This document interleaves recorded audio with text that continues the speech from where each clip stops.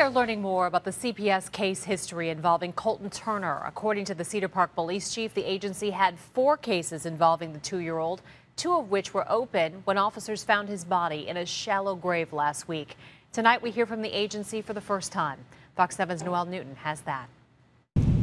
Across from the Cedar Park Police Department are candles, balloons, and children's toys, all left with love for a boy who may have not received enough while living. The mother of 2-year-old Colton Turner, Megan Work, says she helped her boyfriend, Michael Turner, bury the child's body in Southeast Austin in July.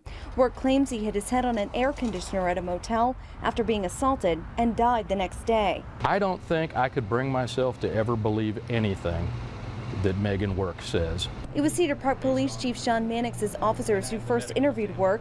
He says she told them several stories about her son's whereabouts between when family members last reported seeing him in April and May until September 10th. I think that one of the most sad elements, of this case is we may never know what happened to that little boy, other than how he was disposed of by the people that are supposed to be closest to him. Mannix says CPS has investigated cases involving the family.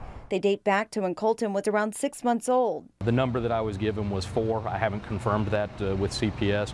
And I was also told that a couple of those cases were open cases because they were unable to locate Ms. Work because of her transient nature. If someone doesn't want to be found, there's ways not to be found. That's just the way of the world. Department of Family and Protective Services spokesperson Julie Moody defended the agency as much as she could without revealing specifics about the case history. She says that must remain private for now while an internal review takes place. There was prior involvement with CPS in this family. When we're finished reviewing everything that we did or didn't do, we will release that to the public. In addition, the Texas Health and Human Services Commission will review the case. It oversees DFPS.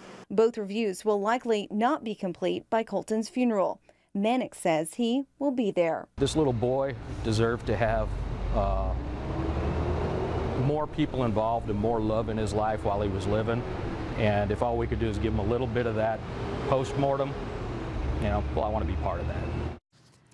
And that was Noel Newton reporting. The family has not set funeral arrangements for Colton, but they will be paid for. The Cook Walden Davis Funeral Home in Georgetown created a GoFundMe account, and by 6 o'clock today, the goal amount of $10,000 was reached. That pays for a casket and the purchase of a gravesite at Baghdad Cemetery.